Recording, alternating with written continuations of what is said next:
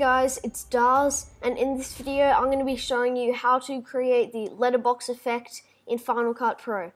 So the first step is to create a new project. So go up to File and then click New and then Project. Now you want to call it whatever you want, so I'm just going to call it Darsz, and then you don't need to worry about any of this, keep it the same. Then you want to change this, it'll be on set base, you want to change it to custom. Make sure it's 1080p, this is 1920 by 1080, and the rate is 60p. Once you've done that, you want to click OK. Then it's going to take you to a new project.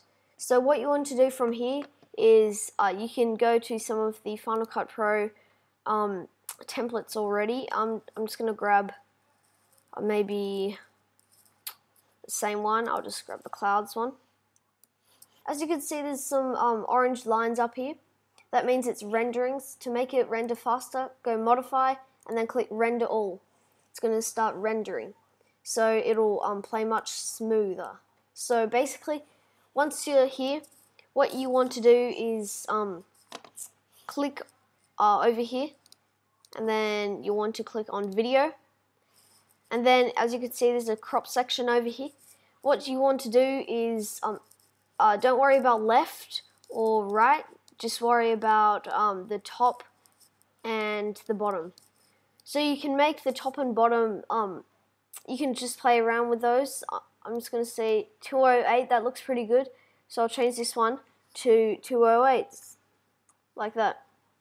Okay, now they're both the same. Actually, I'll make it a little smaller, 165, 165. Alright, so now that I've got this, pretty much you've done the letterbox effect, but you can add your little effects into it, which are in the effects bar over here. So firstly, I'm just going to play it. It just looks like this with the letterbox. I'll get a transition right now, and then to fade to color for the start. So it'll fade in like that. And maybe I'll make it a little bigger so it looks a little better.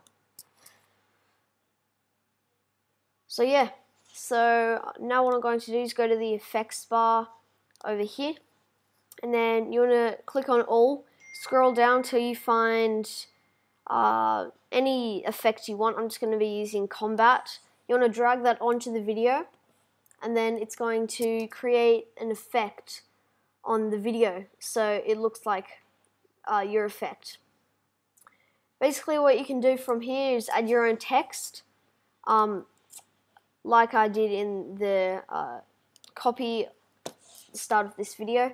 So you want to drag your text wherever you want, and then I use the font called Tunga, so I'll have a link in the description where you can download the font Tunga. So yeah, I'll just find the font. Type in whatever I want, so I'll just type in Darsz and then subscribe, and yeah, you can pretty much just play around with this. Yeah, so that's pretty much it. Thank you for watching this video. I'm Darsz. Peace out.